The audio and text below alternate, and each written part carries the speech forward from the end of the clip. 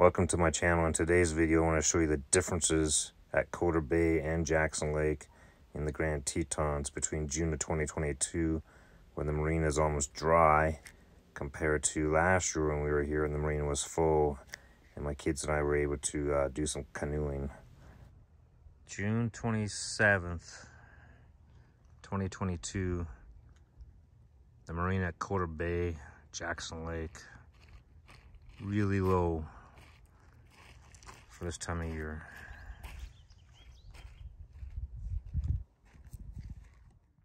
Last year in 2021, we were able to canoe around this lake and the marina. Had a great time with the kids. Oh, hey, there's another canoe. Yeah, got a canoe out there. Good spotting, Captain. Yeah. As you can see, there was plenty of water last year at the same time.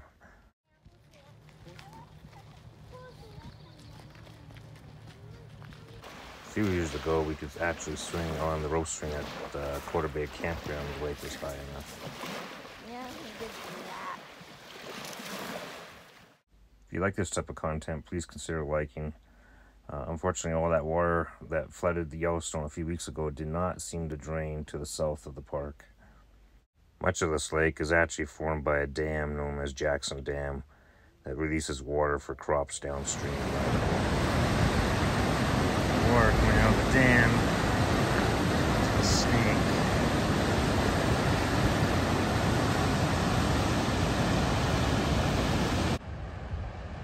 Water levels at Jackson Lake are very low for June 2022. You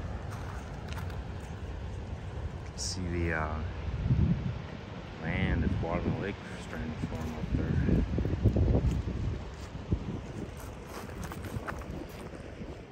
As you can see, the water level is very low for this year. Previous years, the water level was much higher at the dam, as you can see here.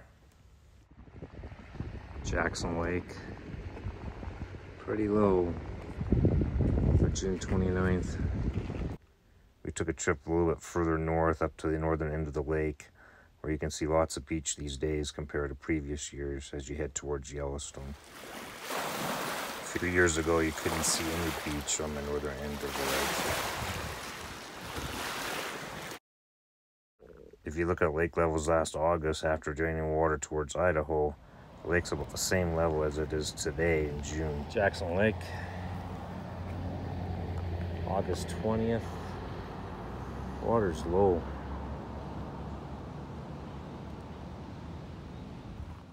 The lake levels today in 2022 seem to be about 2 months earlier than they were last year to reach the same levels. If you have comments about what you've seen at Jackson Lake or other lakes in the area, please consider providing a comment below and liking and subscribing to my channel. Thanks for being here. Until our next adventure.